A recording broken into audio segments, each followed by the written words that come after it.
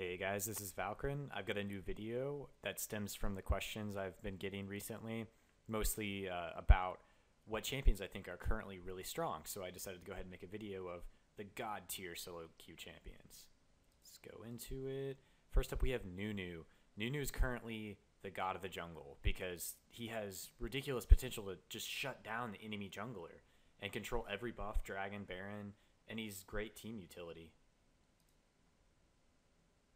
Thresh is the strongest support right now for solo queue because he has great play making potential. He can save his allies from really far away, and he's just overall, a menace in lane. He's really easy to snowball with. Ryze is really strong in lane with late game scaling, very easy to play.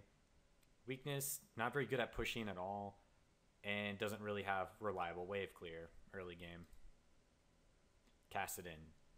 Kassadin dominates lanes against most AP champions. He's very mobile. He's got great late game scaling. Kassadin is a really good snowballing champion. The only problem is there are a lot of champions that do well against Kassadin. Really strong laners can beat Kassadin like Jace.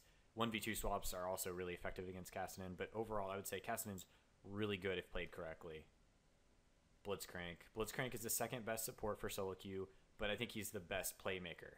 Because even if you're really far behind, you can always, make a play as Blitzcrank that can put your team right back in the game. Blitzcrank is pretty weak against tanky bot lanes and AD carries with escape potential like Ezreal or Tristan. They both can escape from Blitzcrank mid-pull. Jace is on this list because he's a very strong lane bully and he's got crazy good poke mid and late game. While also being very mobile, he can roam and pick up kills very easily, and he doesn't have very many counters in lane. Jace is, if played correctly, can beat most matchups mid. Karthus is on this list because he's got a global ultimate with insane late game scaling, while also being a really good champion in 1v2 swap. There are a lot of options that you can play at Karthus. His popularity sort of died down because a lot of very strong mid laners have appeared, like Jace and whatnot. But if you can put Karthus bot lane, and you can do a lot of cool things with Karthus, but he's very weak against strong laners. Tryndamere on this list because he can split push and 1v1 like no other. He is very, very strong in lane, and he's got great late game scaling. His weakness is that there are a lot of champions with movement speed and attack speed debuffs, like Lee Sin and Nunu and Nasus.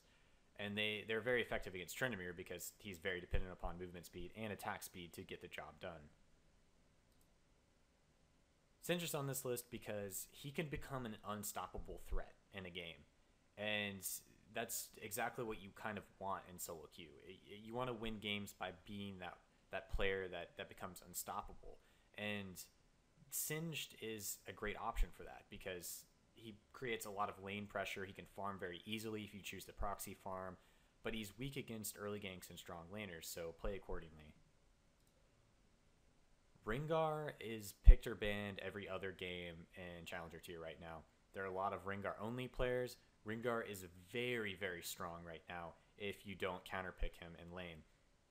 Mid and late game, Rengar can instantly kill an AD carry or squishy target from stealth, leaping out of stealth, not to mention. So even if you have oracles, it's very, very hard to respond in time. Rengar can usually just instantly kill the AD carry and flash away, or he can just choose a split push and take down your inhibitor before you realize it, because he is the fastest tower killer in the game right now. If you build him AD and you double Q a tower, it's going to die in less than 5 seconds mid and late game. It's pretty ridiculous. Next up, we have Fiddlesticks. Fiddlesticks has a lot of crowd control. He's really, really good in team fights because even if you're playing support, your ultimate's going to do a lot of damage because he's got high base magic damage.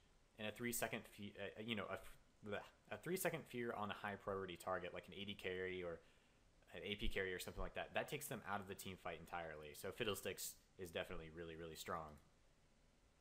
Draven is the strongest AD carry in the game right now. He has ridiculous snowball potential and even really strong late game. The only weakness I would say that he has is he has no escape. So, a Twisted Fate can pour it in on top of him on bot lane and shut him down. Or Malphite in a team fight can pretty much land his ultimate on the Draven and shut him down. Annie deserves a spot in this list because she's been receiving buffs pretty much every patch leading up until now. She's been very strong. I think Annie's been a very good solo queue champion because she's very strong in lane. She's got a 2-second stun. It's really easy to gank for her. She dominates team fights. She just does a ton of damage, and she's really easy to use. Twisted Fate will pretty much always be on my list until they just remove his ultimate, because the ability Twisted Fate has to pretty much be anywhere on the map after level 6. He can make plays. He can get his team fed. He's just overall really good. And he also has a 1450 range poke wave clear ability. That's pretty unique. And a 2-second gold card stun late game. I mean, he's just really good. He's always been good, and he pretty much always will be. Kennen is really, really good right now. Kennen's very lane dominant, has great team fight damage, and the crowd control Kennen brings to a team fight is really solid. The only problem I have with Kennen is I think Kennen is very ultimate dependent. If Kennen doesn't have ultimate late game, then her kit revolves around her ultimate. So that's the only thing I can say that's bad about Kennen. Anyways, guys, thanks for watching. That's all I have for now. Don't forget to like and subscribe, and I'll see you guys later.